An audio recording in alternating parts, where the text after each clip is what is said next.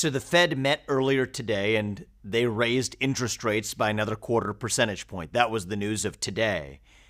But there's a deeper problem at work, okay? The Fed has now also signaled, if you're divining the way they send signals to the market, that they may be done with their rate hiking campaign in the near term because of some of the banking instability, even though the reason they were hiking rates in the first place is that we did have an inflation problem and still do have an inflation problem in this country. And so putting aside the, game of trying to, like a soothsayer, figuring out what the Fed is actually trying to say, let's take a step back and look at the bigger picture about what a joke this whole system is that gave such power to the Federal Reserve in the first place. Here's the real problem in our country with our financial system, even with the supposed banking instability right now, with respect to the instability in financial markets. It's just a symptom of a deeper problem, and it's this. Our Federal Reserve, the U.S. Fed, it's been trying to play God over the financial system for far too long, except effectively it's been the equivalent of playing God with a fat finger. The Fed has done a disastrous job in its mandate of trying to balance inflation and unemployment. It's like the equivalent of trying to hit two targets with a single arrow. And guys, you know the lesson? It has not worked. It's been, I think, a disaster over the course of the last several years. And in fact, the Fed has, even over the last couple of decades, created some of the very financial crises that it was supposed to have helped avoid. Because you want to know why? They have the mistake of using late cycle market indicators like wage growth as a signal as though they're leading indicators of inflation. And so that does a couple of things. One, you have a Federal Reserve that right when they see those late cycle indicators like wage growth take off, they treat them like a leading indicator to raise rates precisely into a business cycle that's already over its peak. And what does that do? It actually accelerates the down cycle and the downturn in the economy, leading to a credit crisis, which then leads to calls for bailouts. We saw that in 2000. We saw that in 2008. And we're now beginning to see it in the year 2023. We shouldn't have to learn that same lesson over and over again. Now, the other thing it does, and it's done this for the last 20 years as well, you wonder why real wage growth has been so flat for 99% of Americans over the course of the last 20 years. It's because that policy of the Federal Reserve is actually fundamentally hostile to wage growth itself. Why is that? Every time they see wage growth as an indicator and they treat it like a leading indicator of inflation and raise rates, that means they're playing whack-a-mole every time wages go up, when in fact the reality is that wage growth is a trailing indicator. It's late cycle indicator of the fact that the economy's already done well or even overheated. So that's actually where the Federal Reserve loses on two counts. It loses both on the count of trying to smooth over the business cycle, when in fact it exacerbates that into a boom-bust bailout cycle instead.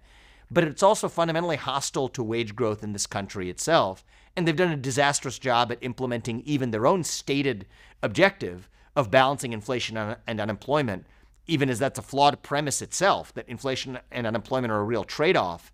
That's based on old British data from New Zealand in a curve known as the Phillips curve that itself is false. It's an academic relic. But even if that academic relic were true, the Federal Reserve has itself done an awful job of even trying to implement that vision of its agenda. So what's the right answer? The right answer is we need to put the Fed back in its place. What does that mean?